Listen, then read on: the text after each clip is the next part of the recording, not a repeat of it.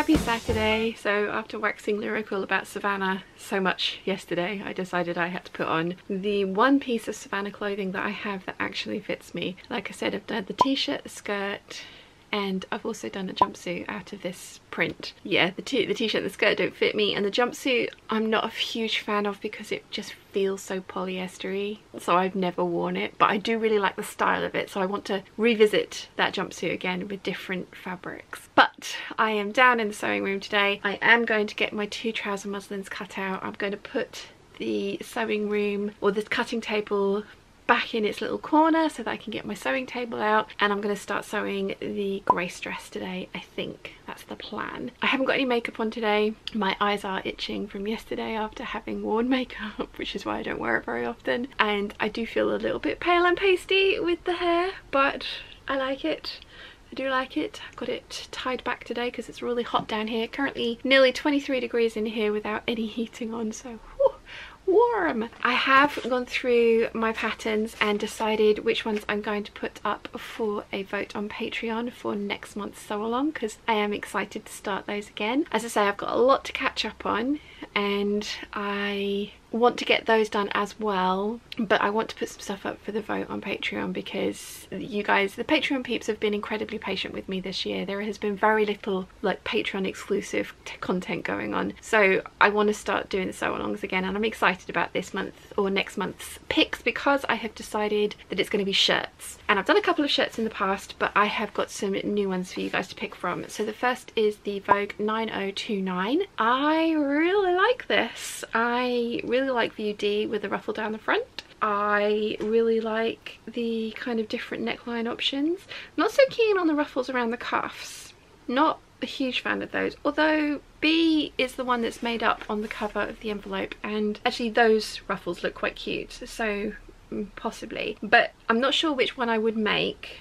And this is a shirt with a button band collar stand and collar on it, which is something that I have said previously that I'm not a huge fan of, but I think it's got a collar stand and collar. Yeah, collar and collar band. But it is a really classic fitted shirt and I need some of those because I want to wear that kind of thing. I just don't have any of them in my wardrobe, so this is going to be one of the options. Next up, we've got McCall's 8040, which is the Emmy, and I really like View B. I do like View A, but when they're cropped like that, I prefer my shirts to be tucked in, so I don't think I would enjoy wearing View A. I think I would find wearing it frustrating, but I do like how it looks. But it would be View B that I would make with the 3/4 length sleeves like the lady is wearing on the pattern envelope. Really like that. And this one has no collar at all, and it's kind of like the open neckline, which I have decided that I definitely prefer. Having said that, we've got McCall's 8027, which was one of my pattern swap presents from Elizabeth. I really like all the different options on this. On View A, there's actually like a lacing detail on the back, which I think is really cute. I like the yoke details on the front and all the top stitching. I like that you can have the long sleeves that then get rolled up and tied up with a tab. I really like that type of sleeve and want to try and make it. Most of these, like the Vogue one and this one, I'm going to have to do full bicep adjustments for. I think I'll get away with it with the 8040. I like the styling of this, and again, it's kind of a slim fit shirt, so I want to give that one a try. And then the final one is Simplicity 8445, which was a very lovely present from Lorianne when her and Larry came to visit a couple of years ago now. And this is also the pattern that Raf used on the Great British Sewing Bee this Wednesday, the 40s week. I think I want to make View, I want to say A, because it's long sleeved. I love that collar. I love the yoke at the back. I think it's really pretty. I really like B as well, but I think B would be slightly more difficult to wear under cardigans and things because it's a 3/4 sleeve with those winged kind of like turn back cuffs. So I think A would be easier to wear because it's long sleeved, so I could wear it in this kind of weather and not need a cardigan. I have brought a cardigan down with me today because I will get chilly later because I am basically a lizard, and if I'm not directly in the sun I get cold. I do like View A and C, which is the short sleeved one. I do really like that, and that is definitely a possibility as well. So basically I like all of the versions of this. and want to make all of the versions of this. I think they're lovely. So yeah, that's the 4th one that's up for a vote on Patreon. Whichever one of these gets picked, I will be happy.